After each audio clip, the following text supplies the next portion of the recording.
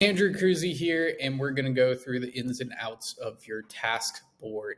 For you and your team, it will help you easily delegate new tasks. I'm going to show you a few things that will help you speed up your ability to delegate tasks as well.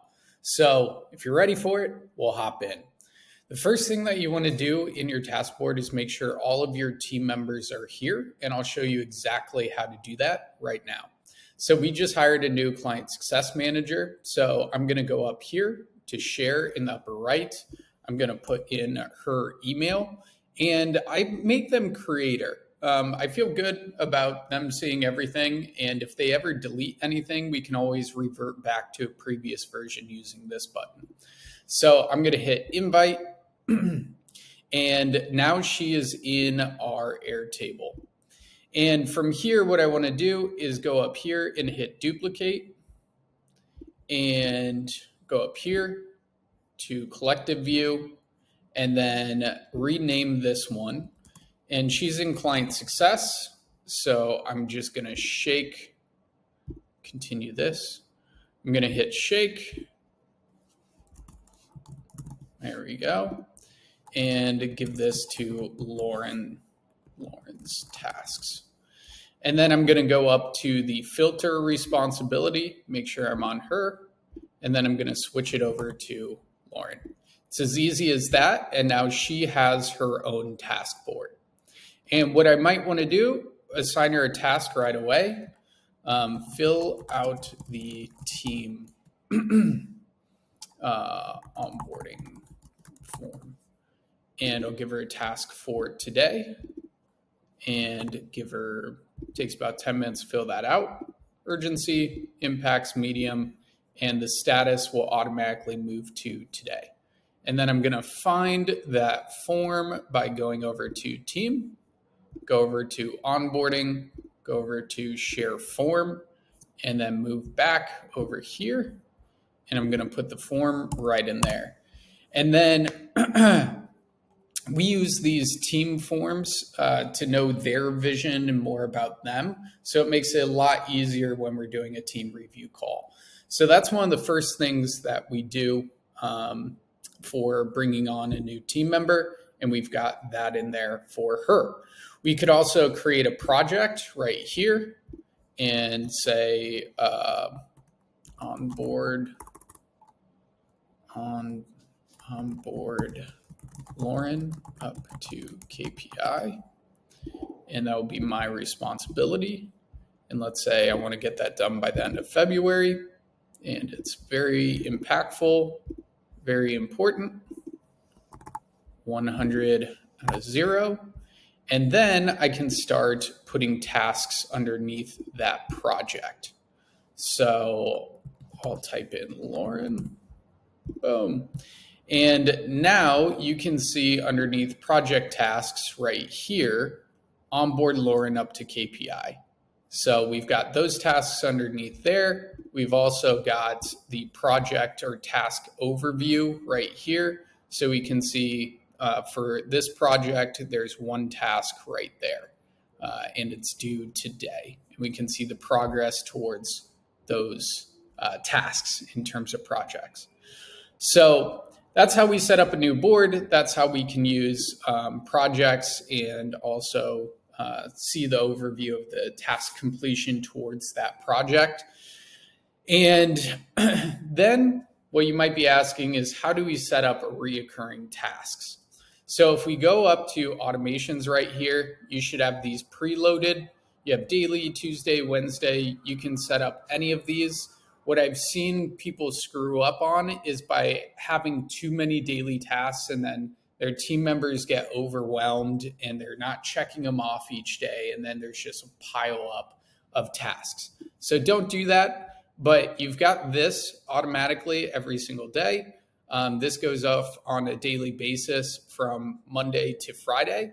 And then you just add a new record for that task. So Maiko's daily tasks, she has them all written out in here, and she actually created this for herself. So you can delegate this to team members to put their daily tasks in here. And then she just makes sure she does these things every day and checks it off each day. Where we've screwed up in the past is having like a task for each daily task, and it just piles up and your team members get annoyed and you don't want to do that. So the other thing are automated tasks. So this is really cool. So I'm going to go to this one right here, respond to Josh's monthly accountability form. So over here, we have a monthly accountability. It's in our NPS tab, right? And when they fill out this form, then our client success manager, me right now, gets a task to respond back to that form. So you can see it says needs response. So this is one of the coolest things about Airtable, that we can set up an automation when they fill out a form or a status is changed, then we can set up an automated task for a team member. So I'm just looking for that right now. It's probably under client fulfillment. Let's re-enrollment phase, client fulfillment. I'll show you this example right here. So for example, when I'm in another board under the client calls board and I click as completed, then Maiko gets a task to send that recording over to that client. So this is how it's set up. When a record match is completed, then a record is created in tasks for Maiko to send over the recording. Super cool stuff. So for example, if I go to the client call board, let's go over here, client calls.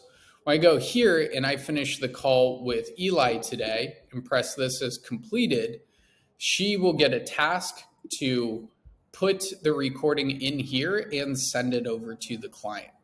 So that's all automated. I want to give you guys one more idea. I shared this in the first video, but when we use the record, the Airtable clipper right here and add in a training for a team member, what that will do is drop it into trainings, and then they will also get a task inside of here to review the training. So this is what that looks like. Boom. So when record is created in trainings table, then review the training and it responds to the record ID set up as today, then date created, and then it sends them the link to the training tab. So really cool stuff that can be done here. Another example is when a client is moved to at risk, then create a task for new at-risk brother for the person who is responsible to follow up with that person. So you can automate a lot of tasks just by changing the status inside of Airtable. So now, hopefully this is jogging some ideas. It's getting some some of the gears turning in the brain. You also have a lot of loaded automations in here for you that you can turn on. And the last thing that I want to share, one of my favorite things, let's say I'm on Skool right here.